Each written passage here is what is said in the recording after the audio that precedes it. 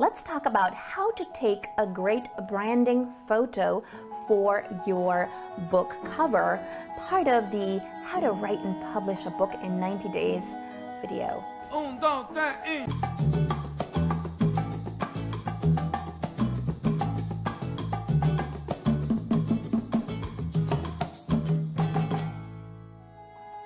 To take a really amazing branding photo, you need to know so many different elements. The very first thing is, what colors are you going to wear? Are these colors in line with what you're already doing? Are these colors in line with the business you're going to be creating around the book? Also, are those clothes luxury? Are those clothes, for example, let's say if you're in the fitness field, are they fitness clothes? If you're a doctor, are they perhaps, the kind of clothes that a doctor would wear?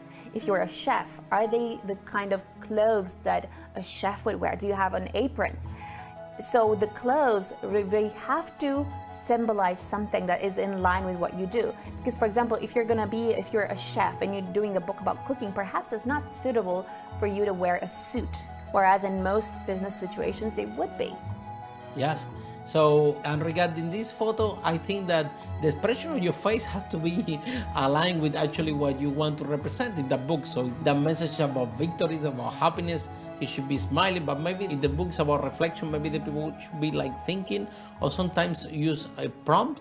So how you define the expression of that photo, and what is the alignment with the title, which is the message of the book? That's a good question. It's a very complicated process, actually, to get that right, because you have to get, the overall expression of the face with the gestures, with the right clothes, with, the positioning of your body, with, for example, some elements that you're going to add, some graphic elements you're going to add that will also express the same thing.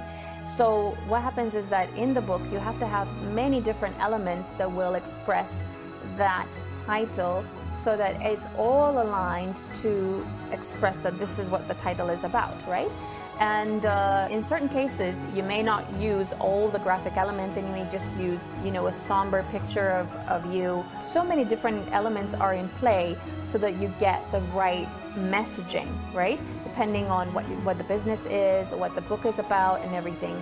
So it's really key that you look at all the different ways to express that idea of the title. And then sometimes less is more, because just by putting, for example, a graph of, let's say if the book is about investment, you put a graph, sometimes it could help the idea be showcased. So sometimes the idea can be reinforced with a small piece of graph or prompt, right? To reinforce what this title and subtitle and the whole cover works, right? Yes, and also I think it's important to express also the joy of the author, or the sadness, or the emotion. The emotion behind it is really important as well. So for example, I have this book, which is One Life, One List, that I have helped to create and publish. And there were a lot of different pictures that I looked at, because the Christian, the author, was very smiley and very coachable person. Now I chose a particular photo of him where he was smiling quite a lot. And I chose that because I really wanted to express the feeling of joy that you get when you have a freedom lifestyle. And the freedom lifestyle was the outcome of the book, which is One Life, One List, which is about productivity. When you're productive, you're happier because you take less time to do the same thing, and then you have more money, more time, and everything. Yeah, and how can you find this emotion in a picture? A picture that is something plain, right? But sometimes with the right light, the right angle, the right position, I think that with your authors, you play music and you create a whole framework for them so they can get into that state, so they can produce the right picture that we have the right benefit for the book cover. Is that correct?